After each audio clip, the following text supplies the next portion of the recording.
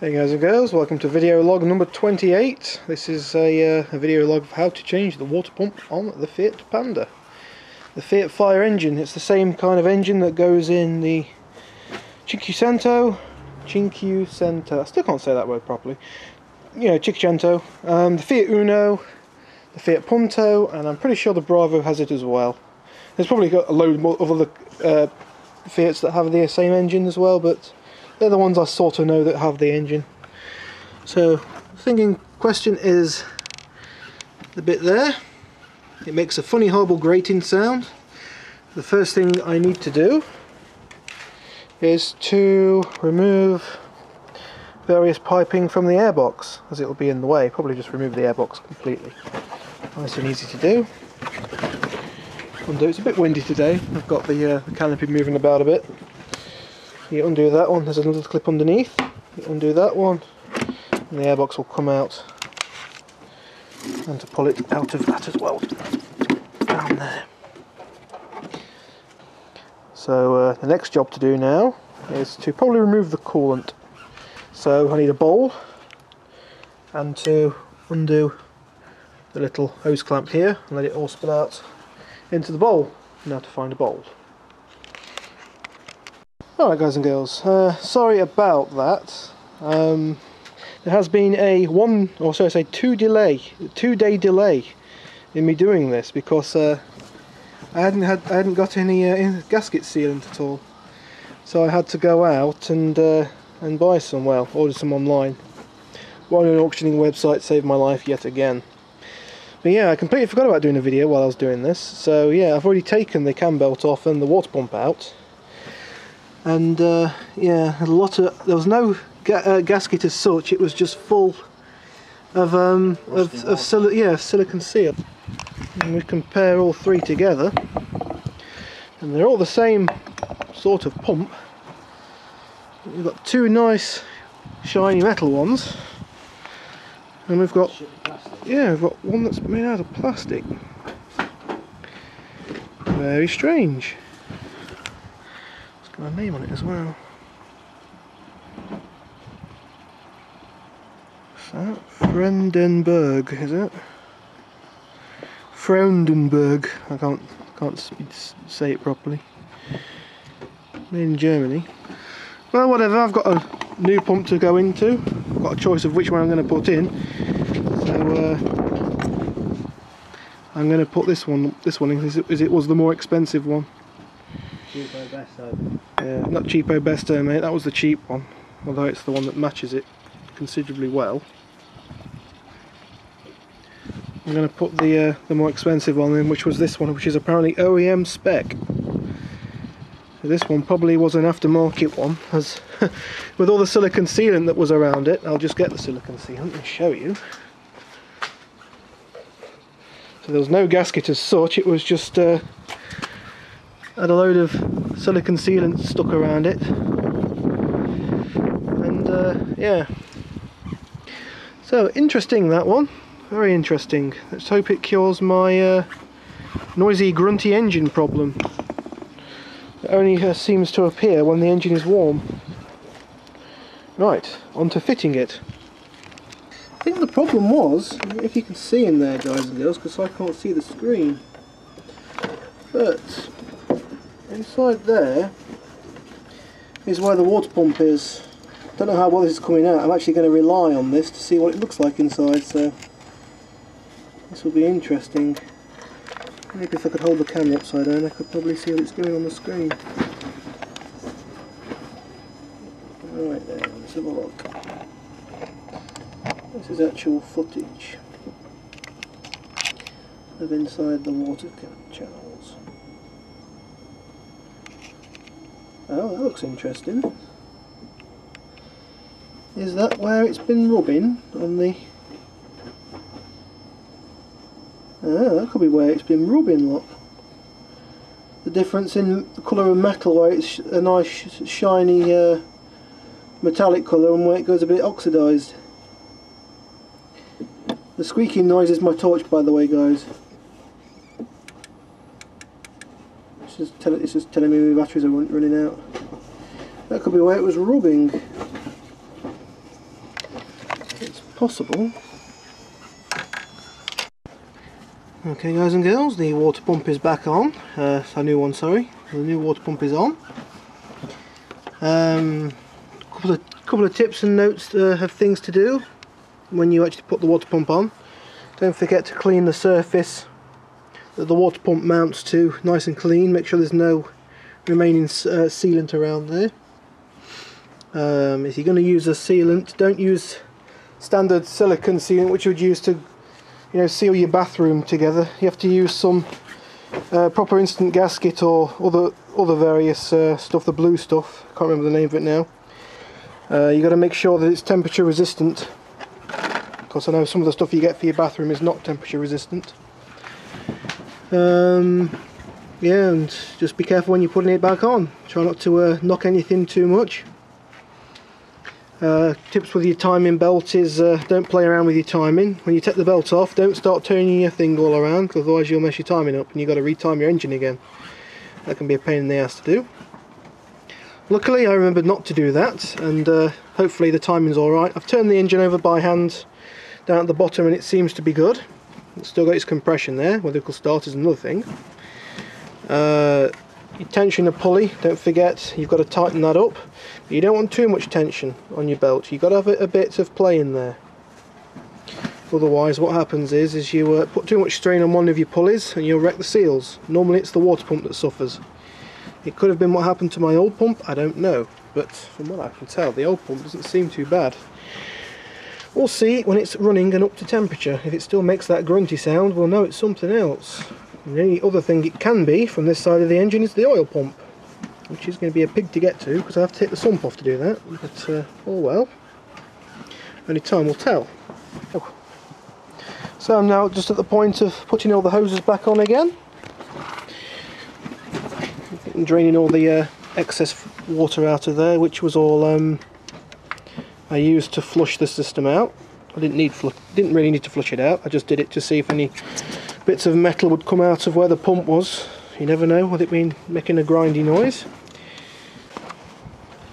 Yeah, I was just degreasing underneath and around the water pump when I had it all off. The engine did have a slow oil leak from the rocker cover, so I couldn't get to it before. You noticed it's a lot cleaner down there now. Hope it's going to stay like that.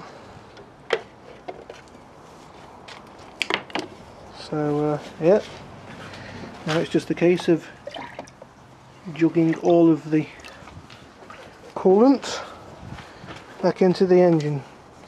Now the reason why I'm not putting fresh coolant in is because this coolant was put in not long ago when I put the new radiator on. That was one of the first things I did on the car, and I don't think I actually have a video of that. But yeah, I did it anyway.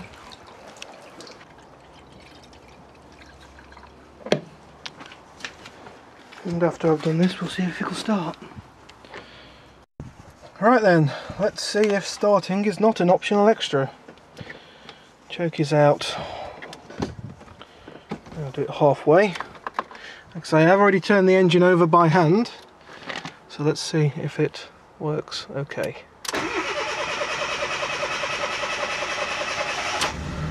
Huh. Yeah, seems to run okay. Let's get a bit more choke.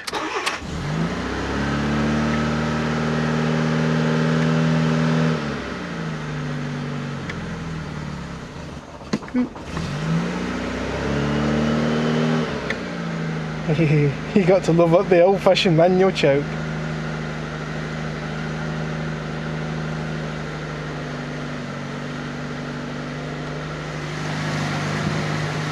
That seems pretty good. Well, we've got some steam.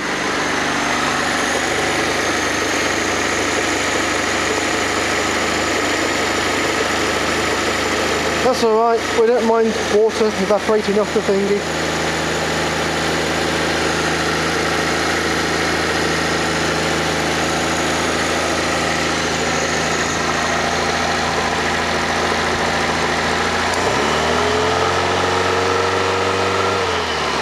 Wrong way.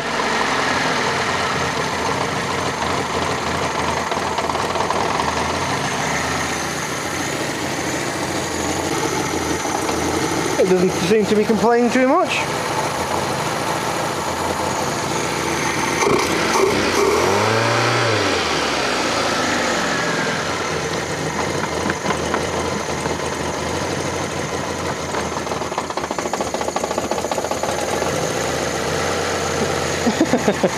I'm going to stall, I'm going to stall. No, I'm not. Coolant in. There's a bit of debris in the bottom of this coolant. I'm not going to put it all in. I'm going to try and sort of use gravity to filter out the bits of debris that's in it. On second thoughts, I'm not going to use this coolant. I'm just going to dump this bit because there's lumps of God knows what in there. What the hell's that stuff? Oh, it looks like oil. Oh no, it's not. It's actual bits of... No, it's bits of silicon sealant. The old stuff.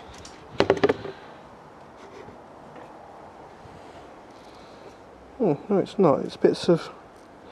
You know what that is, don't you? That's bits of black plastic from off the old pump. In fact, you can see where it was rubbing. Look at that there, look, you can see where it was rubbing. How well does that come out on the camera? There you can see the scoring marks where the pump was rubbing, look.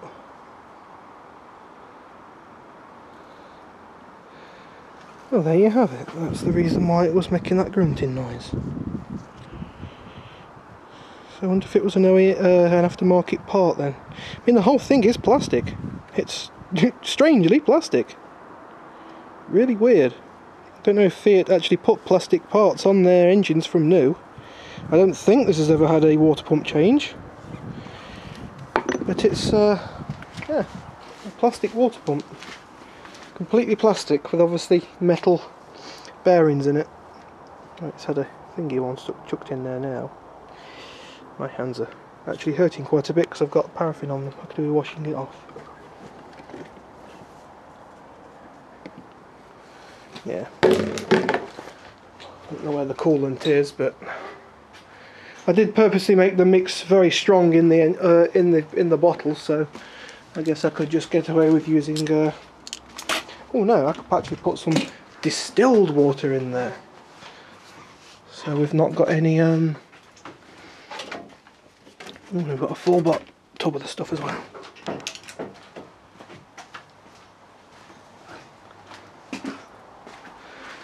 So yeah, we can get rid of that stuff somewhere. And we can top it up with proper distilled water. Because this has always had distilled water poured in it anyway. It's never had tap water put in there. We live in a very, very hard tap water area. So you'll get lime scale and stuff if you put it in a car. The kettle gets pretty bad. I don't drink tea or coffee myself, but I'm going to fill it quite high because there is still some air in the system. Of course the valve hasn't opened yet. Let's start it up again and pull the choke out because the choke's right in.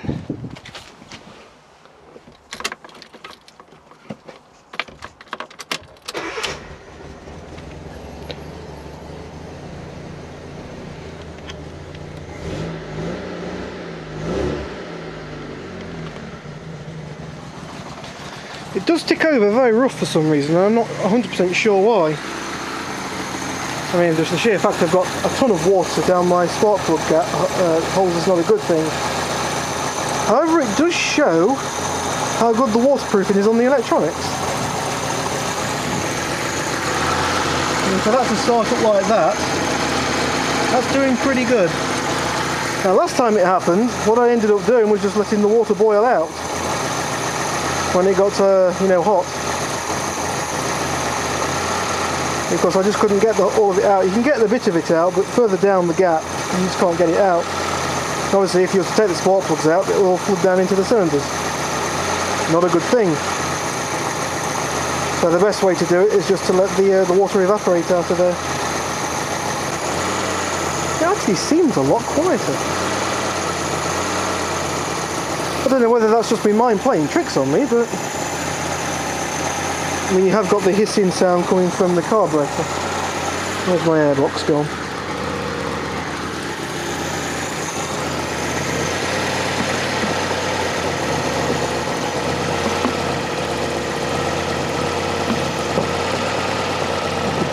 Put that on. Yeah, that's sounding a lot quieter actually. Good lord.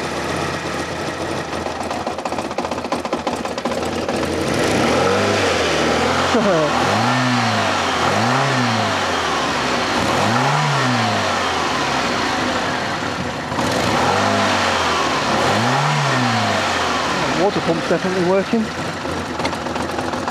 Put the top back on. Well, let's just leave it ticking over till it gets to full operating temperature. And we will see if it still makes that grunty sound. Well, guys and girls, we're up to working temperature.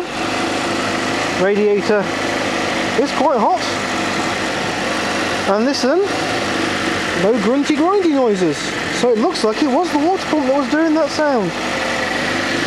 And I'm getting the odd puff of steam come from out of my radiator because it's still full of water. You can see all the water that's still stuck in it. But yeah, it's all up to a nice hot working temperature. The valve's definitely opened up and I'm getting no grunty grindy sound. So to me, that is definitely a job well done.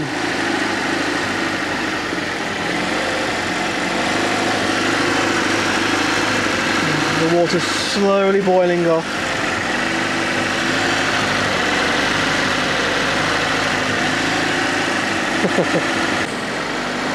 I have turned the fuel mixture right down on the thing. So now when you stand behind the car and you smell the exhaust, it doesn't have that excess petrol smell that they get. It's a smell you only really know if you play around with engines a lot. And yeah, that smell you can definitely tell it was there before, but now it's not there. Yeah, now the idle's dropped down. What? Oh yes, and I took liberty of using some tyre pen, whatever it's called. Yeah, you see now, look. The engine started to idle really slowly. Mind of its own. Don't know where I put my tyre pen now, it's disappeared somewhere. I think I chucked it on the floor. Screws and things going missing, but yeah, there it is. Tyre marker pen.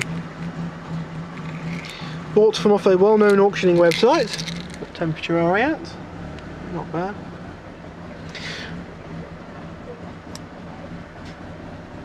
One of my LED bulbs has gone. Put my indicators on.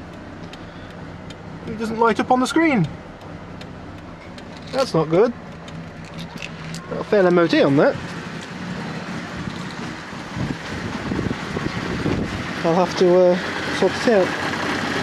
Anyway, I think that's about it for this video log, because I've done the water pump, and that's about it. So thank you very much for watching, guys and girls, and I'll catch you later. Hope this has been to help. I hope this has been of help to some people. Peace out. Hehe, I just remembered why I was getting an oil leak from my gasket that goes around the cam cover. Yes, it was because someone cleverly forgot to put gasket sealant on it. Not saying who it is, like, but you know, oops. So I've just took it off, cleaned it up, removed all the oil. Because it's a new gasket, I am going to keep it. I've just washed it in paraffin. Give it a blast with the hose pipe to get all the excess oil off there. See, it's like it's new. Look, it's only been on the car literally a couple of weeks, not many. Say a month or so at max. So I'll just put some silicone on there. I've not cleaned it massively, just enough to get all the oil from out of this gap. And I will get some of the old sealant there, and just run a bit of that through it, just a little bit, just enough to stop it from leaking anymore. Don't want to go over the top with the stuff. I don't want it spilling out everywhere. Here, whoops. I think the reason why I forgot it was because I didn't have any to start with. I did the job and then realised, oh, I've run out of sealant. So, whoops, yeah. Anyway, I've got some now. Just done the water pump. The lager there that my friends left around here by mistake. I don't drink the stuff myself, but anyway.